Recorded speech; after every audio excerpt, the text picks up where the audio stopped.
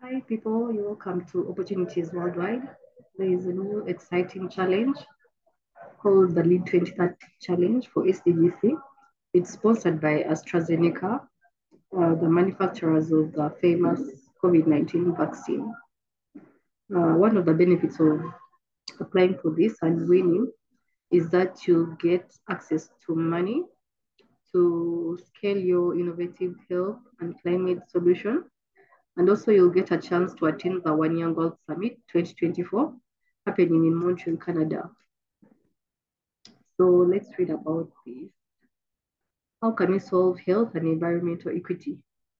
Through the Lead 2030 Challenge for SDG3, we will be granting $50,000 to a small, innovative, youth-led nonprofit organization which aims to solve the climate and health challenges facing young people today.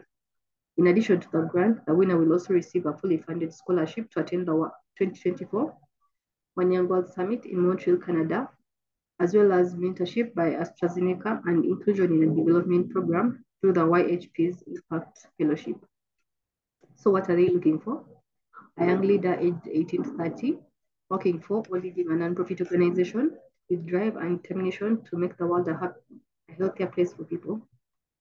Innovative solutions that have the potential to be scaled up, nonprofit projects that aim to close the equity gap by helping marginalized young people access greater health care while incorporating elements of environmental sustainability and or stewardship. A locally led, right-based approach, which focuses on vulnerable and marginalized youth, focus on local and national advocacy approaches that aim to engage with decision makers and policy makers to influence positive legislative change. So they invite a wide range of ideas, which would range from developing youth climate advocacy capability and health awareness, promoting carbon-friendly solutions to address health equity issues, support climate health entrepreneurship, targeting food waste and enabling healthy diets and beyond. Important to note that most delegates are between the ages of 18 and 30, but the selection committee will consider applications from those who are older than 30, pending demonstration of appropriate personal impact, initiative, and willingness to change. So let's look at the application form. Okay, before that, the criteria. We've already looked at this. You should be aligned with SDG3.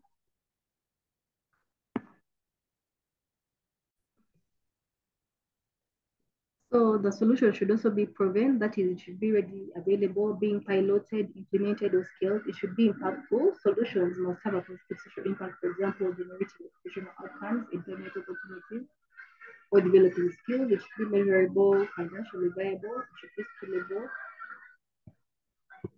and applicants must be able to propose a 6 to 12 month project that identifies and explains barriers young people aged 10 to 24 experience in relation to accessing healthcare in their community. This could include, but is not limited to, health literacy and awareness, access, experience, or outcomes of healthcare. Proposes an innovative solution to this problem and clearly demonstrates how it will positively impact equitable access to healthcare for young people aged 10 to 24. Is designed and delivered in an inclusive and non-discriminatory way, working with marginalized, underserved, or vulnerable young people. Okay, then there are also some criteria for projects that should not bother applying. I'll share the link for you to read at your own pace. Let's look at the eligibility. Nationals of all eligible countries may apply for the scholarship. Applicants must demonstrate a positive impact related to leading climate or health equity projects, access to the internet and a device that will allow them to participate in live online fellowship sessions, proficiency in English, ability to fully participate in person at the One Year Gold Summit in Canada in September 2024, ability to commit to a one-year fellowship program and attend at least 75% of bodies or activities, ability to lead and manage the implementation and reporting of the non-profit project coming to the fellowship.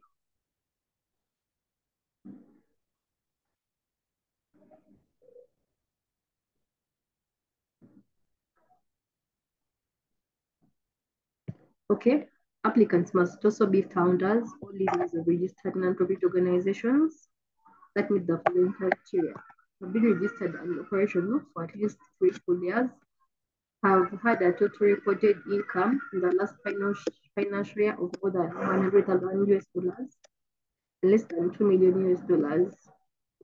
That the nonprofit should also be funding ready and able to provide appropriate documentation in English to AstraZeneca's grant-making partner and the charity's foundation to verify their organization's charitable status, governance, and financial institutions. So let's look at the prize. So the winning solution will receive a scholarship to participate in the One Young World Summit, a $50,000 grant from AstraZeneca, 12 months of mentorship from the AstraZeneca team, and then the winning individual and solution will benefit from access to network, access to development, access to funding. And then this is the timeline. 19th March is the application deadline, 8th May, winners notified, 22nd May, acceptance paperwork deadline, and 18th to 21st September, that's when the One Young Gold Summit will happen. So let's look at the application form.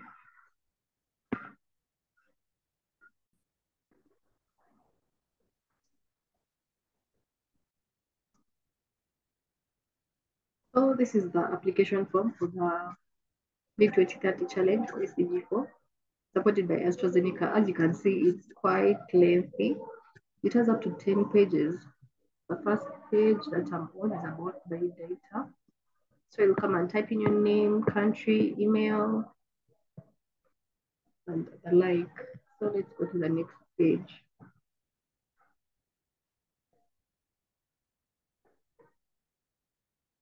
The next page is about voluntary diversity questions like your gender, if you're neurodiverse, if you have a disability. Let's move on to the third page.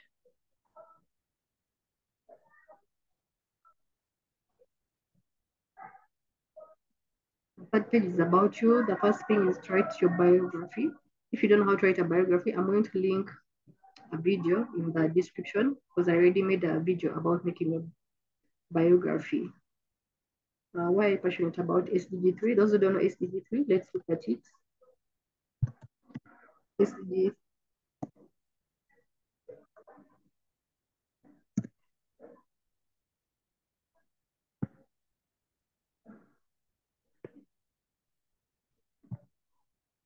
If you don't know what SDG3, I'm also going to share this page. That's this page for you to come and look at the different targets and indicators for SDG3, because one of the challenge rules is that your solution should really be aligned with one or more of the targets and indicators for SDG3. Okay, let's go back to the application. You'll come and read the SDG3 targets at your own pace. Type the name of your organization, a country where you're operating, website of your organization, and social media links for your organization.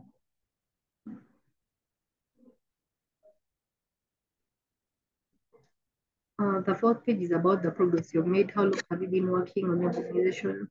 The positive impact. They're really simple questions that you can answer depending on your solution. What does the organization do? What year was the organization established in? Remember, they said the organization must be existing for at least 3 years. So make sure that your organization is minimum of 3 and a maximum of like maybe 6 years. How much annual operating income has the organization had for the past 3 years? And also, remember, they said your organization must have had at least $100,000 as revenue for the past year. So don't put anything less than $100,000 when answering that question.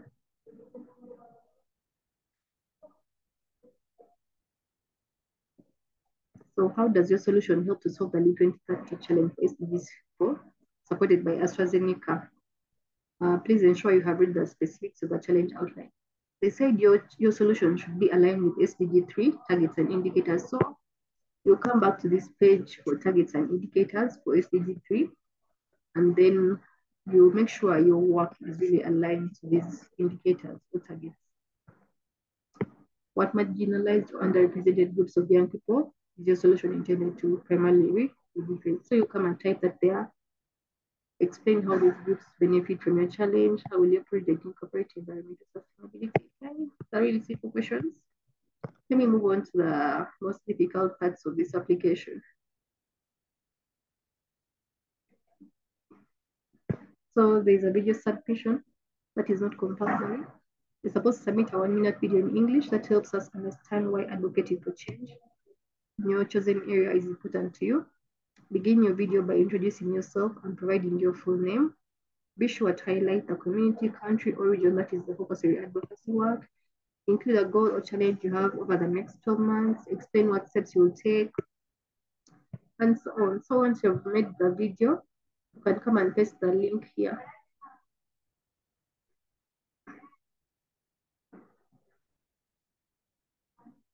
Then eligibility declaration, make sure that you've read all the instructions, make sure that you provided correct information. And once you've read all that, you can select yes to prove that you're in agreement with the above statements.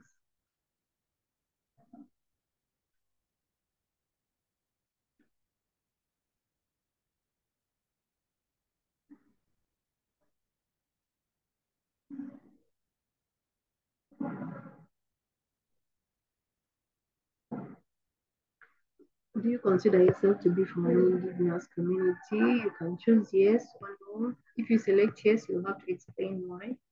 Then how did you hear about the scholarship? Just leave all the rest. The best thing for you to say is that you are nominated. It gives you an edge over other people who just applied by themselves. So you come and put the person who nominated you, and then you select what applies to you here, what you want. Then you will tap on register to submit your application. Guys, if you know any young people between 18 to 30 who are working in the health domain, don't hesitate to share this video with them. Make sure you like this video so that YouTube shows it to more people with interests similar to yours, and also subscribe so that you don't miss out on such content. Goodbye.